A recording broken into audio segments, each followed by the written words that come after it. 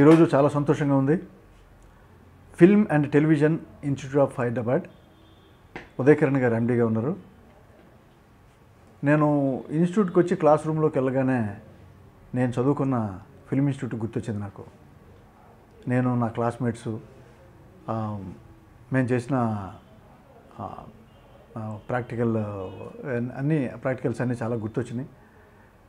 Film orientation, analysis, మేము చూసిన సినిమాలు, వాటి గురించి రాసిన ఎనాలిసిస్లు, అండ్ మా ఫిజికల్ కరాటే కానీ, డ్యాన్స్ ఎక్సర్సైజులు కానీ, అండ్ వోకల్ సంగీతం గురించి కానీ, లేదా హార్స్ రైడింగ్, ఇవన్నీ గుర్తొచ్చినాయి.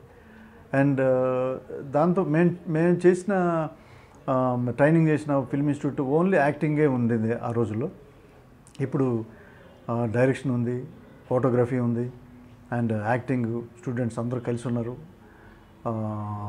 అండ్ రికార్డింగ్ థియేటర్ ఉంది, అండ్ షూటింగ్స్ చూపించడానికి క్రూ ఉంది. వీళ్ళందరికీ చాలా ఇన్ఫ్రాస్ట్రక్చర్ ఉంది ఉదయకిరణ్ గారు ఇన్స్టిట్యూట్లో.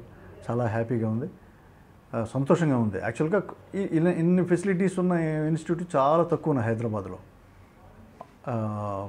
ఏదో చెట్టుకి పుట్టకి చాలా ఇన్స్టిట్యూట్లు ఉన్నాయి. 3 నెలల ట్రైనింగ్, 6 నెలల ట్రైనింగ్, అట్లా కరెక్ట్ ఇన్ఫ్రాస్ట్రక్చర్ లేదు. కరెక్ట్ ఆఫీస్ కానీ, లేకపోతే వాళ్ళు ట్రైనింగ్ అవ్వడానికి మంచి ప్లేస్ కానీ, ఎన్విరాన్మెంట్ కానీ లేదు. అవన్నీ ఇక్కడ ఉన్నాయి.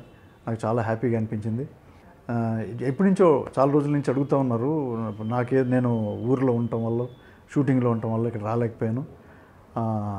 లేట్గా వచ్చినా కూడా చాలా సంతోషంగా ఉంది వీళ్ళందరిని చూసి. వాళ్ళని చూస్తుంటే, ఆ స్టూడెంట్స్ని చూస్తుంటే నాలో నేను చూసుకున్నాను. అట్లా ఇన్నోసెంట్గా ఏం తెలియని తనంతో ఉండేవాళ్ళం. అలాగే ఫీల్ అయ్యాను వాళ్ళందరిని చూసి. వాళ్ళందరూ మంచి యాక్టర్లు, మంచి కెమెరామ్యాన్లు అండ్ డైరెక్టర్స్ అవ్వాలని మనస్ఫూర్తిగా కోరుకుంటున్నాను. I wish them all the best, and Uday Kiran గారు also. Thank you so much.